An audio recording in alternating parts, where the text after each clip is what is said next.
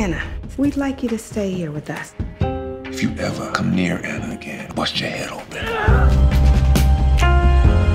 I love that dress. It's okay, you can admit it. She's beautiful.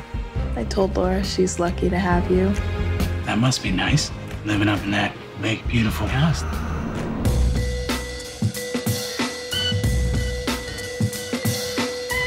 TV. So Jazz, great to see you on screen. We actually went down to the set visit, so we seen Nice. that last image And the mosquito bite attack and all of that. How was it for shooting in Louisiana? I know it's going through a lot right now with the floods and everything, but how was the whole experience shooting? I mean, it was just so great. It was just the perfect place to shoot this film because Louisiana has a pulse, and it's the energy, the air is thick out there, and there's culture and history, and so it really helped to play into the darkness of the film by giving it that life, and it was kind of a character in the movie. Now, they gave you a car, they moved you into their house. Was this like the pamphlet on everything not to do with a surrogate mother? Well, in a way, the ideal candidate for a surrogate is somebody who's 30, in their early 30s, already has kids, doesn't want any more kids. So I went to a surrogacy agency, kind of trying to figure out then why on earth would they hire this girl. And I realized that it had to come from a really genuine place of wanting to help this couple, otherwise the movie didn't really make sense. So I think by making Anna approachable and kind and seemingly harmless, they're willing to cross over a few boundaries because they don't think that it's dangerous. Yeah. Surrogacy has been around for a while, but do you think with the new age of society where, women are a lot more common working, sometimes head of household, that this isn't always just a scientific thing where women can't have kids, but sometimes people are choosing to do this, or? I think your body, your rules. Yeah. Period. Anna, we'd like you to stay here with us in our guest house.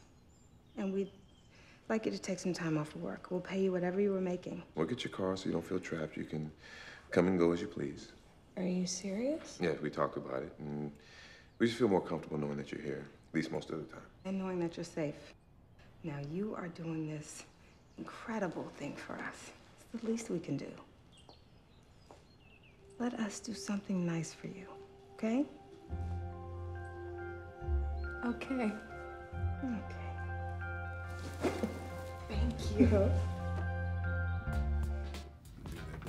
So how was it? I mean, we've seen you on Paper Towns and we're seeing your star rise and fast, but how was it working with Regina and Morris and the cast here? So great.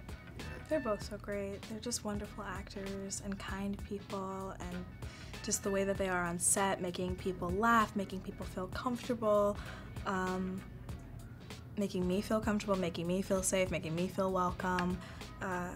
And then watching the way that they act, they both just bring it every time, and I just got to be like a sponge around them, and I learned a lot.